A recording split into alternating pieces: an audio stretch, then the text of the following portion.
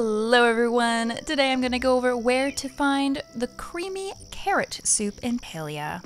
The first step is to get the library card from Calorie. For me, I got it after gifting Calorie her weekly want, and in the next mail cycle I was given the library card. It seems for most people though they get it through the Manners quest as long as they answer correctly. But clearly I didn't. But don't worry if you don't answer correctly, you can still get the card after giving Calorie a gift.